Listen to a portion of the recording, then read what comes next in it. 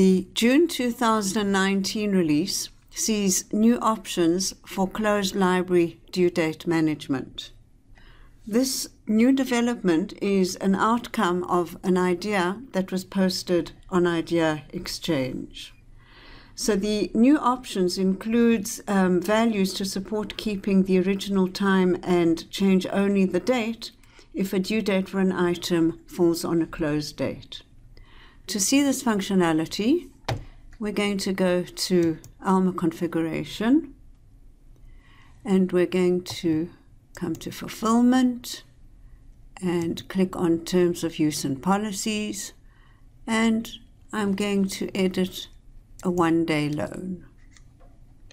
I'll scroll down here, and here on line 16 we can see the option for defining closed library due date management. Now if I look at the options listed here, we can only see the options that were available before the June release.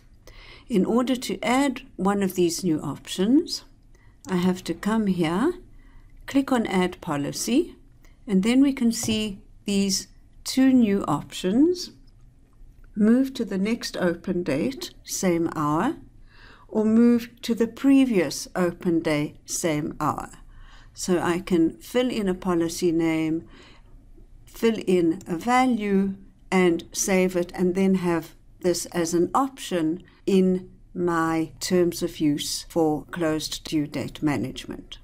What I'm going to do though is I'm going to cancel, go out of this, cancel this, and I'm going to go to another way of adding this new policy.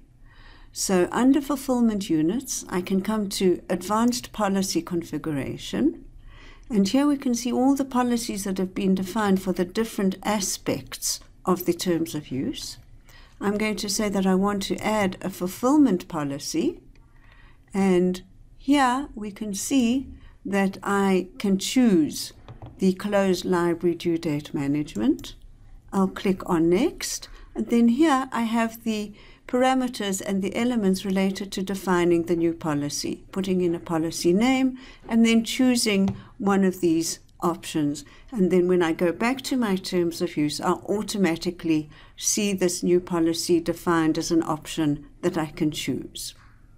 This ends the brief overview of the new functionality related to closed library due date management. Thank you.